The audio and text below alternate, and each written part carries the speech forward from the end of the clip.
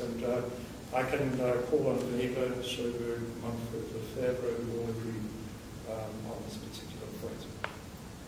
And that there are radical variations between cities. Schoberg took this on as a kind of personal crusade, because a lot of the geographers in the middle of the last century were kind of seeing cities, the spatial scientists in fact, were seeing cities as being a kind of generic phenomenon.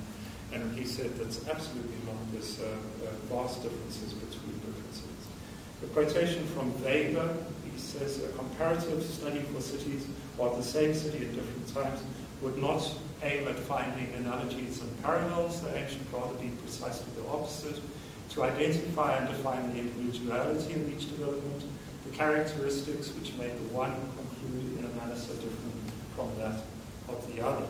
This done, we can then determine the causes which led to these differences.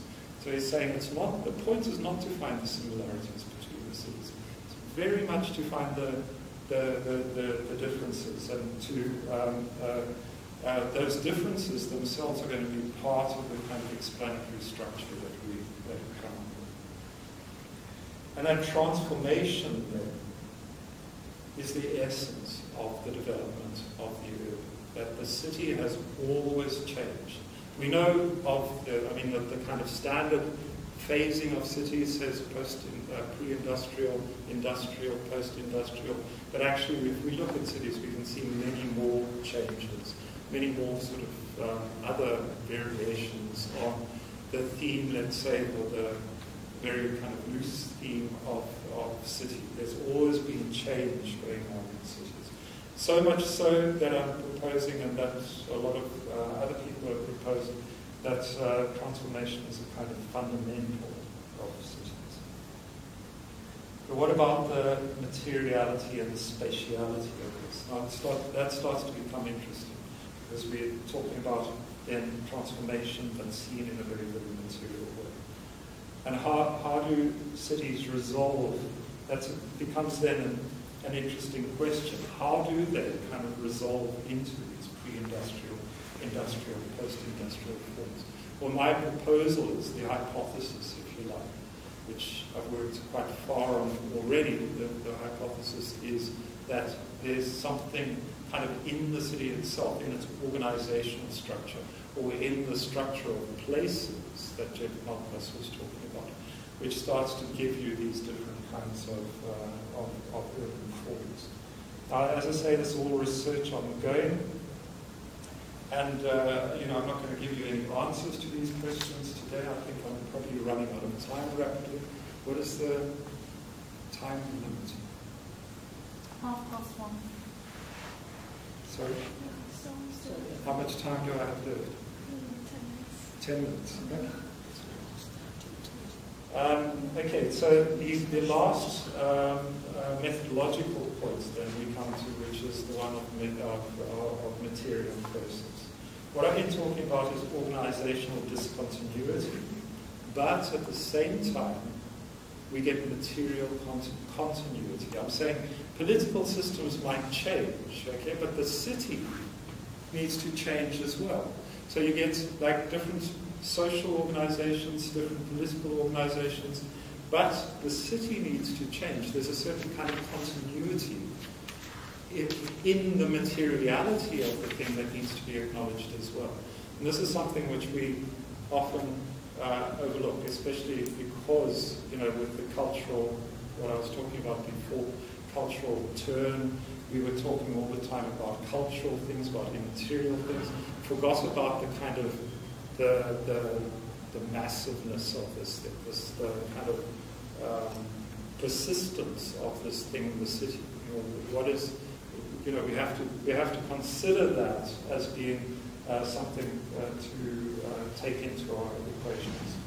Alan Pratt wrote a very important paper in 1984 where already he was talking about this, the material continuity of the city as an issue of place. I don't agree all the way with Alan Pratt, but this idea of material continuity is very, very important. Formation. So what formation is about about what? It's about political organizational change, but it's also about something human in all of that as well. Because as things are and as things change, there's a human kind of perception. We are involved in all of this. We do things in the city. There's an enormous amount of very, very complex interventions, of transitions, of ways that people do things and ways that people change doing things. That goes on in all of this. So we need to know places continuously as well as places being continuous. There's the kind of human factor, there's the material factor. My view is that these things are not far apart, actually. We don't separate these two things, certainly not in a phenomenological perspective. That the human side of it, or the perception of structure, of order, and so on, is actually part of the materiality, and probably the only part of the materiality we really know. Okay? So the knowing of places continuously is very, very important. Issues start to emerge in all of this, which I've written about in the footprint paper, which was in footprint in 2009, I think it's number 5, where we talk about issues like path dependence, for example, which is a concept from complexity science, and we talk about issues of backward compatibility.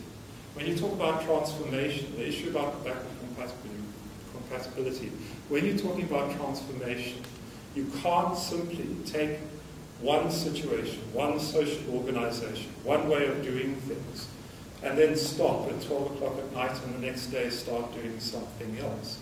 There's always some kind of transition where you start to see old ways of doing things and new ways of doing things being co-present in the same environment. And it's that I'm talking about when I talk about backward compatibility. Why you always see in these transitions a relationship between what was changed and what has become new. Okay, so what the pattern was before and what the pattern was after. There's always a link. There has to be in this view of materiality.